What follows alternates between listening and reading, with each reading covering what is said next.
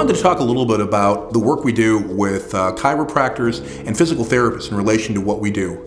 I'm a physical medicine and rehabilitation specialist, or a rehab doctor, and I can't do what I do without the help of experts who are trained to do things like teach patients how to do certain exercises, how to manipulate the spine, how to basically get people better with a hands-on approach.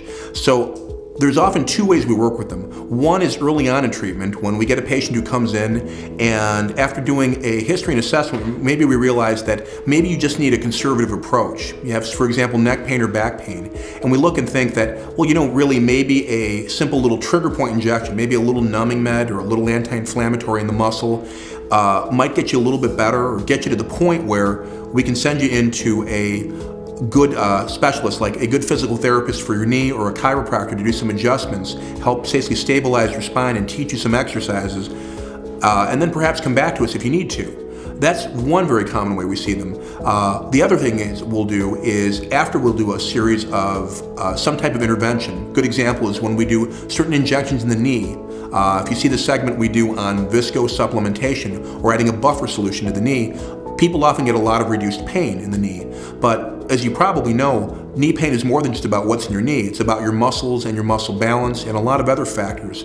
So once that's done, one thing we'll often do is refer to a good physical therapist who will work on getting your quad muscles stronger, your hamstrings stronger, your hip muscles stronger, and show you some exercises and things you should be doing and things you shouldn't be doing at home and with your exercise, so you know you can be healthier.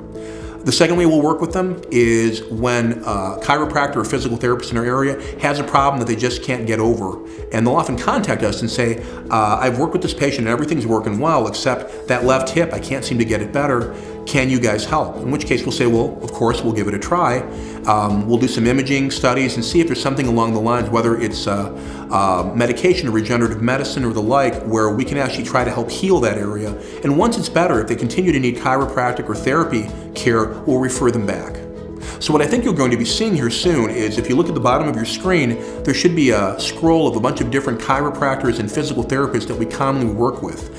We stay in very close contact with these people. I speak to them personally on my cell phone. So if there's ever an issue with your care, we have a very direct line of communication. And the whole goal is to optimize your care so you get good benefits from both ends of the spectrum, and in the end result, you end up being a happier, healthier patient.